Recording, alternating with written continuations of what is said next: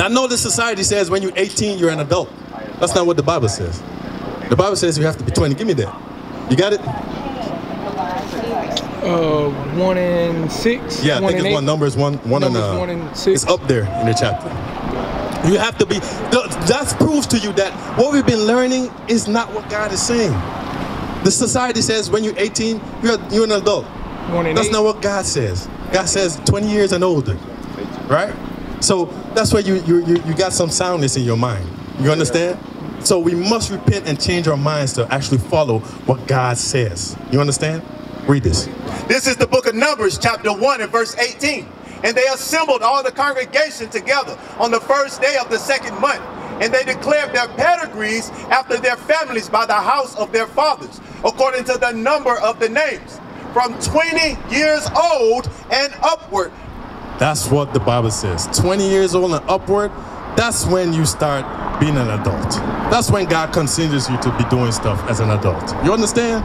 So that's why 19, 18, y'all need to stop sleeping with each other. I'm serious. Because God, and that doesn't mean during this time, we got a school in Jacksonville. If y'all want to prove, y'all can prove, right? And learn each other, really learn each other. It's not about sex in marriage. Well, it happens, but for it to last, you have to know each other's mind, right? You have to build on something really solid, because the beauty is going to fade, right? The grays are going to come in.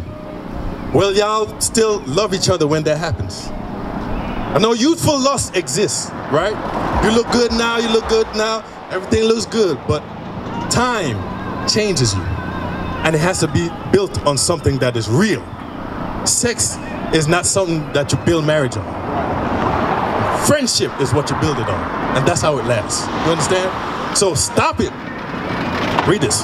This is the book of Ecclesiastes, chapter 9 and verse 9. Live joyfully with the wife whom thou lovest all the days of the life of thy vanity, which he hath given thee under the sun, all the days of thy vanity. For this is thy portion in this life, and in thy labor which thou takest under the sun. See that? This is the portion. So you're supposed to live joyfully with your wife, right? And teach her the scriptures according to the Bible. You're supposed to, Lord's way, y'all proving up stuff like that, right? Come to the school, proving, right? And if it works out, y'all, y'all met in high school or something? Yeah, right? Okay. So y'all been knowing each other for a little while? All right, so y'all kind of got a little friendship going on, but you haven't built it on the Bible, right? To see where her mind is and you where his mind is, right? According to what God says. Because you're not supposed to be wearing pants, according to the Bible. You know that? You did not know that, right? Deuteronomy 22. Women are not supposed to be wearing pants. I know that's hard to take in, sis. I dealt with sis Tamira right here.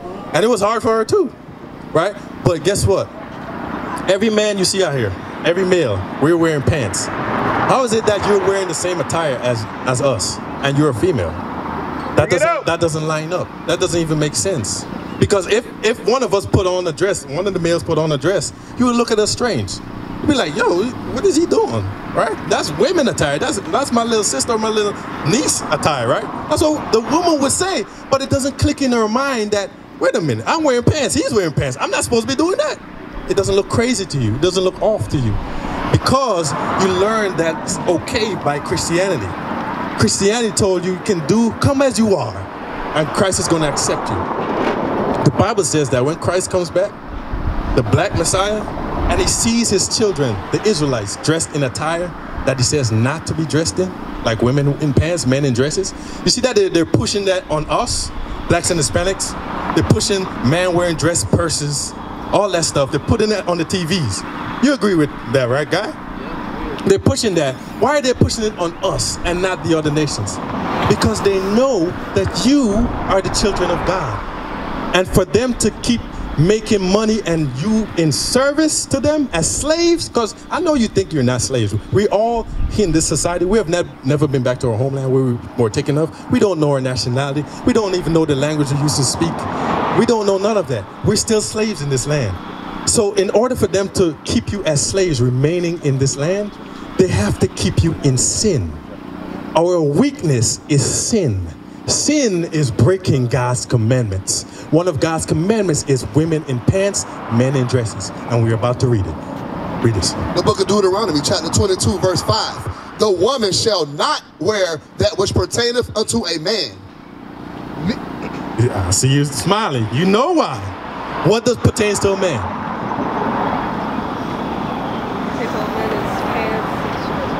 Yes.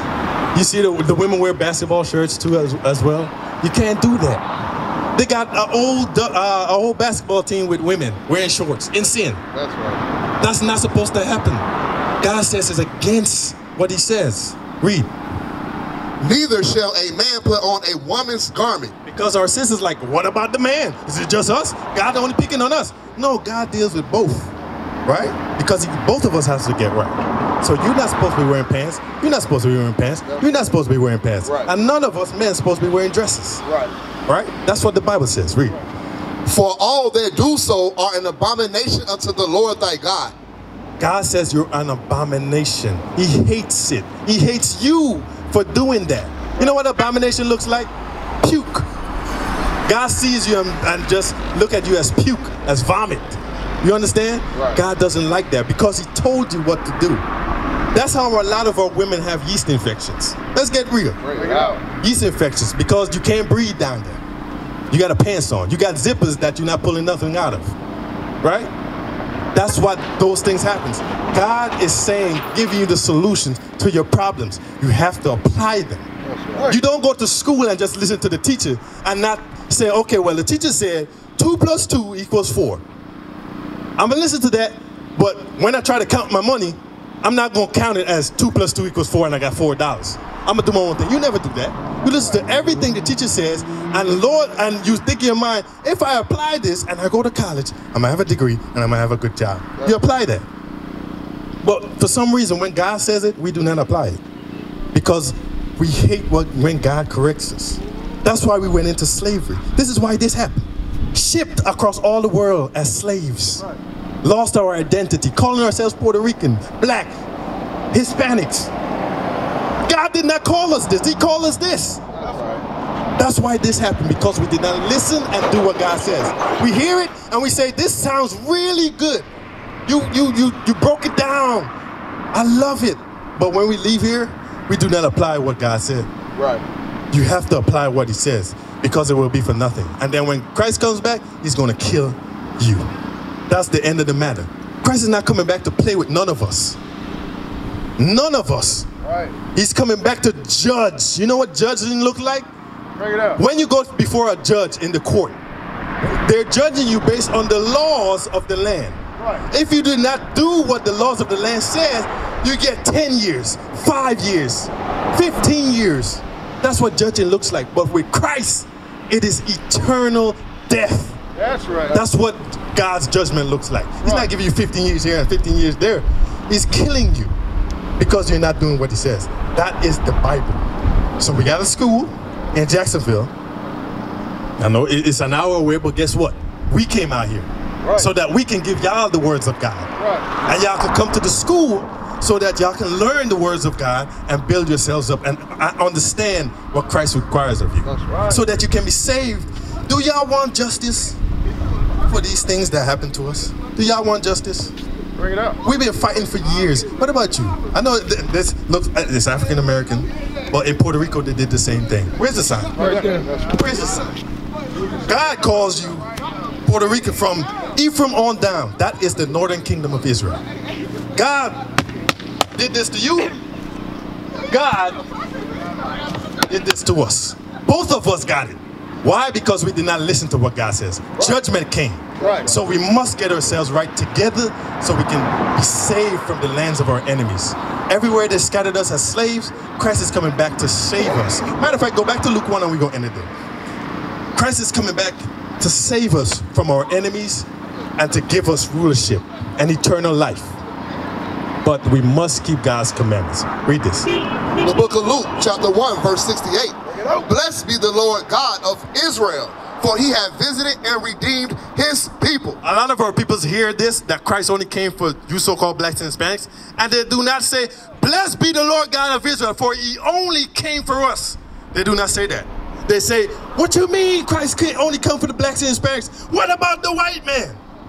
A lot of our people say that because they have Stockholm Syndrome. That's right. They cannot see themselves separated from their slave masters. Read it. And have raised up an horn of salvation for us in the house of his servant David. Very possessive words. Us and we. No other nation. Us and we. God raised up Christ to save us. Read. As he spake by the mouth of his holy prophets, which have been here since the world began. You cannot read about a Chinese, you can't read about an Arab prophet. You can't read about none of that. The prophets you read about in the Bible are all black men. That's right. All of them. All of them. That's your forefathers. That's right. And they've been writing these things down for you in this time when you're in slavery, that you can learn and repent and change your ways. Read. That we should be saved from our enemies and from the hand of all that hate us. I got a question for y'all. Did our friends do these things to us? Bring it out. Are these friends that did this to us? So guess what? What did the Bible just call them? Enemies. God, Christ was born for that reason. That's right. To save you from all your enemies. That's why Christ is coming back. So that you can stop being oppressed, that you can stop living in the ghettos, and you can actually be back where you were, in Jerusalem, in our land. Those people over there are not the Jews. You are the Jews. You are the Jews. You are the Jews. You are the Jews. That's right. They stole your identity because you don't know who you are. Right. You call yourself Black American. It's easy for them to assume your identity because you don't know who you are. But guess what? The prophets are back on the earth. You're looking at them right now. And they're telling you that you are the Jews. And you must repent and keep God's commandments. Shalom, Israel. This is Bishop Nathaniel. I want you to know that you can view all our Sabbath classes live on IUIC TV. That's right, I said on IUIC TV. Download the app today. Shalom. What is nation?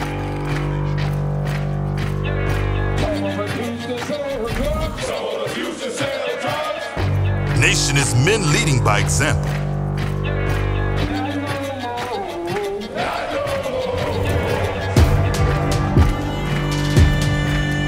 Nation is family.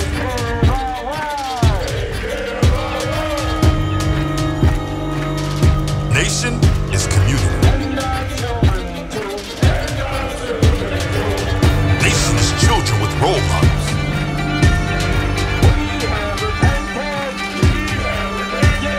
Nation is unity.